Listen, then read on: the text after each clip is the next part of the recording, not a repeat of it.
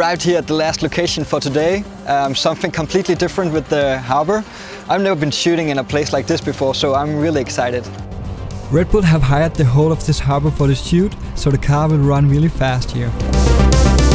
I just found this nice location up on a huge ship where I'm able to shoot through a hole here and get the container where Dan is going to drift around, and I can hear the car starting now, so he will probably be here in a second.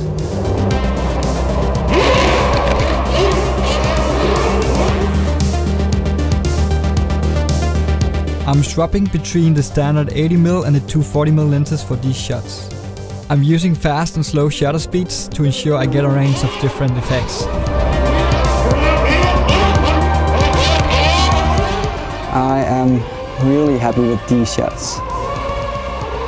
Last shot of the day before the light goes. That's the look I wanted. Love the lines and angles. It has been such a great day. Amazing locations. I got so many good shots. I love my job.